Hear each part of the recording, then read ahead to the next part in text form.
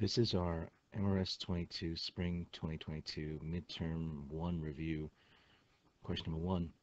And this question in this case is dealing with a Pythagorean Theorem problem, but we're dealing with what's called reciprocal trig ratios. Okay, so not like sine, cosine, tan, but in this case they're reciprocals. But the very first thing we want to do is we want to find out what the measure of one side of the right triangle is. They don't give us diagram. So what you have to do is kind of draw your own. So first off, right triangle. Right, we know it's a right triangle. They tell us this. And our right angle will be angle C. So we want to label that because they say angle C is a right angle. Now where we put A and B, it really doesn't matter. So I'm going to put, in this case, well, since I want to find B, I'll put B here. Put A here. Because it maybe makes it a little easier for me to be able to see, since everything is in terms of B. So so in this case, BC is 4, and AB is the square root of 41. Now, I know sometimes the radicals kind of feel a little threatening, but you'll find in this case not so much. Shouldn't worry about it so much in this case. Really, because we're using Pythagorean Theorem, and anytime you square a square root, it's just a number underneath the radical, the radicand in this case. So yeah, we want to find the third side of a right triangle. I'll call this, in this case, B. And so we use our Pythagorean theorem, a squared plus b squared equals c squared. Where c is going to be the hypotenuse, okay? So I think some errors that students make is that they just, oh, I'm always looking for c. No, I'm not always looking for c. I'm looking for a missing side. And it's the leg squared, first leg squared plus second leg squared is equal to hypotenuse squared. And hypotenuse is always going to be the side, not leg, but the side opposite the right angle. So I'm going to label this H here for hypotenuse. Okay, so that means in this case that we're going to put the, under C is square root of 41. So it's square root of 41 squared. Now a lot of students go, why do I have to write everything out? Because it's such a waste of time. You'll be surprised how helpful it'll be in this case for you. So in this case, A is 4 squared, and we are looking for B squared. Now, again, why am I writing things out? Because I want to make sure I don't make errors, because it's possible to make errors, right? And I want to minimize that whenever possible. So 4 squared is 16, and we have B squared, just B squared. I don't know what it is, also, but in this case, square 41 squared is going to be 41. Now we're going to subtract 16 from both sides.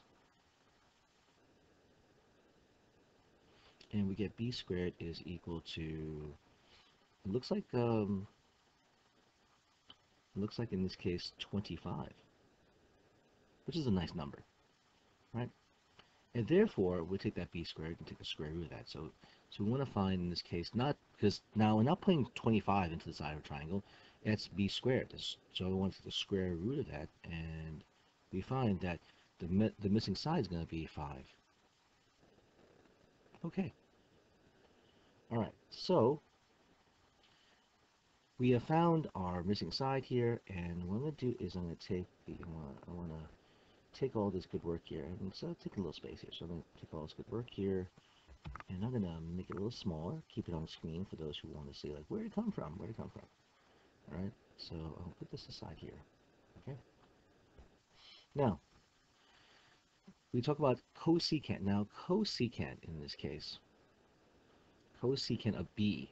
So here's the angle B we're focusing on. Focusing on angle B here. And so this is the leg opposite of angle B. And this is the leg adjacent to angle B. Okay?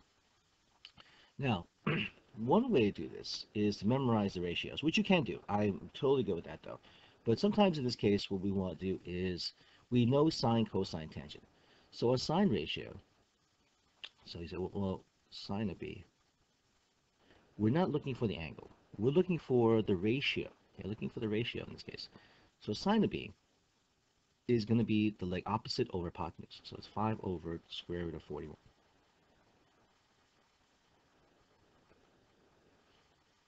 Cosine of B, leg adjacent over hypotenuse, which in this case is 4 over square root of 41.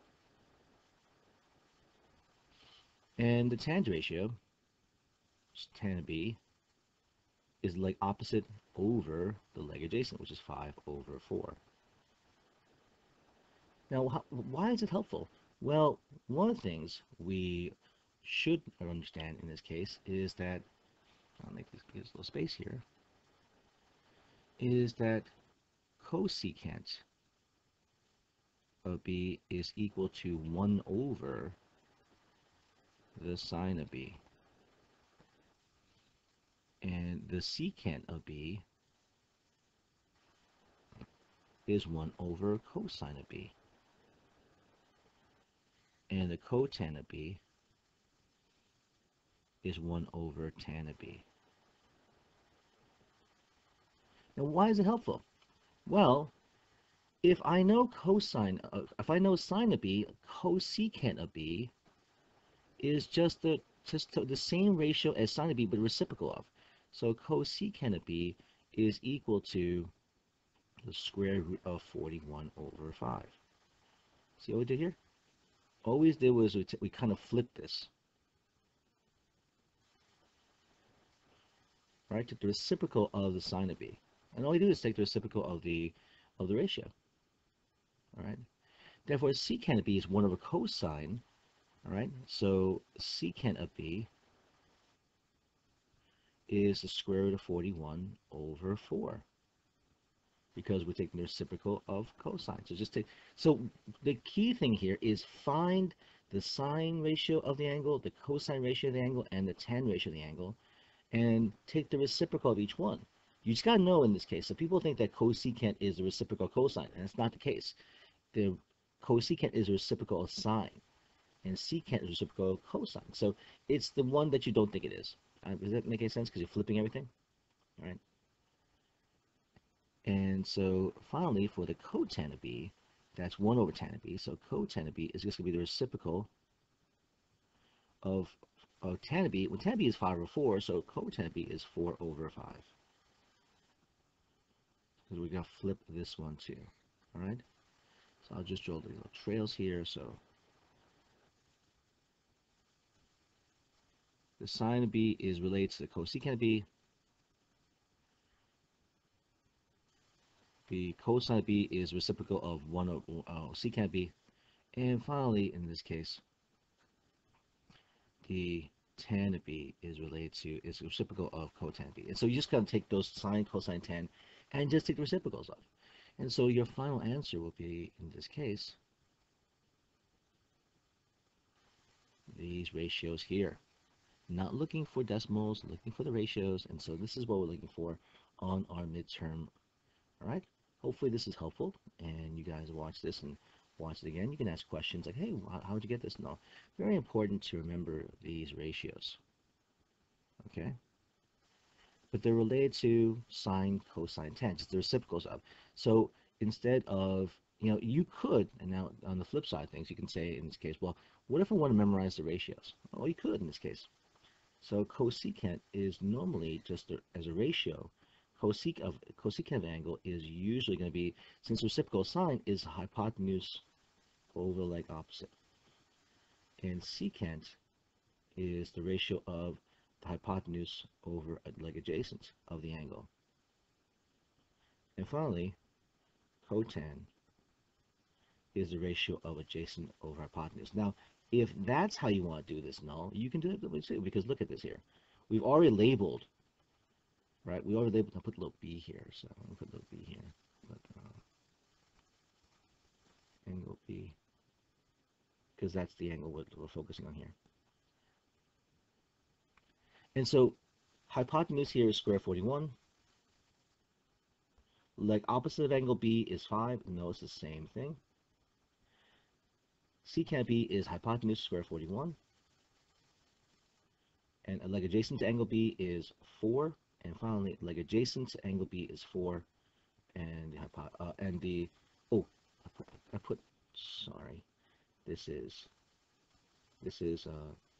opposite, not hypotenuse. Sorry about that, ladies and gentlemen. Sorry, early in the morning. All right, leg adjacent to angle B is 4, and the leg opposite is 5. So again, same thing. Same thing here. All right, everybody. I hope this is helpful. watch it over again if you need to.